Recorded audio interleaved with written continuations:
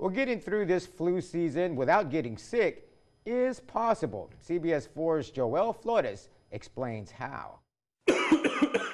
Besides recent reports of a small increase in flu activity throughout the valley, the Hidalgo County Health Department is making an effort to encourage more residents to get vaccinated through a public service announcement they posted on social media. A lot of times people, after they graduate high school, they never get a vaccine again, and all of a sudden you're 30 years old and you're having your child for your first time, and your child gets sick with pertussis, and it could have been prevented if you would have got a vaccine booster. About 28,000 people a year die from medical complications due to the flu. Senior citizens' parents and grandparents are the age groups the PSA focuses on the most due to the older generation having advanced diabetes or cardiovascular illnesses. Grandparents, your New Year's resolution should be, I'm going to help my grandchildren be healthy and happy.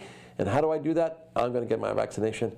And what a better role model to show is if grandma and grandpa get vaccinated, so mommy and daddy should get vaccinated, and so should grandchildren get vaccinated. With 1 to 10 flu cases a week at Doctors Hospital at Renaissance, Dr. Gerardo Lopez Mena says they are expecting more in the next couple of weeks. During the winter months, that gets much worse. Come February, we expect to see higher numbers.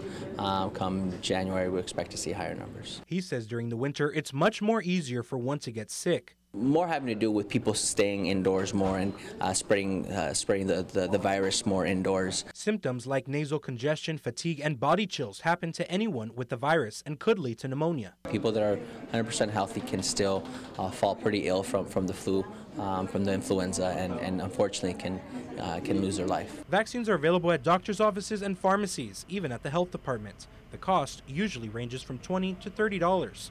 In Hidalgo County, Joel Flores, CBS 4 News, and ValleyCentral.com. And remember, spreading the flu can usually be avoided by covering yourself while sneezing or coughing and always washing your hands.